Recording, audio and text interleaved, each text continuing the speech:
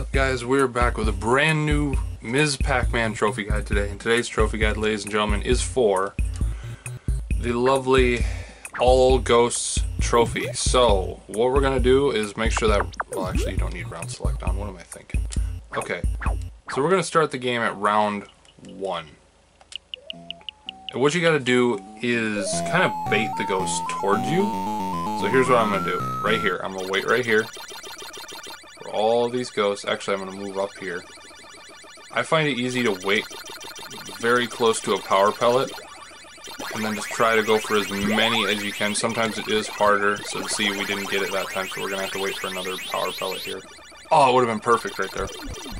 Alright, so we're gonna wait for another power pellet, but I highly recommend, as you can see, what I'm gonna do here, just wait in a corner like that for all the ghosts to come out. They are a little slow, but they will come out. And right as that first ghost goes for you, try to go for them all. As you can see, again, we didn't get it, but we will go for it again. That one didn't work out so well, so we're going to go for the last one.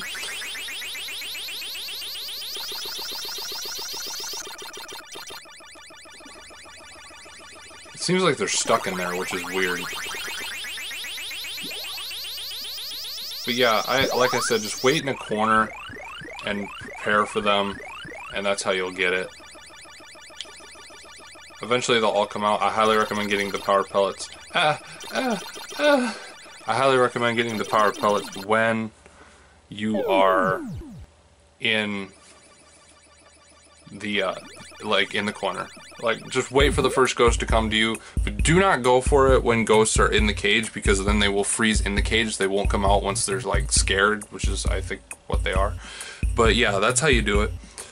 Alright guys, if you've enjoyed this trophy guide, be sure to drop a like and be sure to smash that subscribe button. Guys, I'm Nighthawk, and I'll see you guys next time with a brand new video. Bye guys.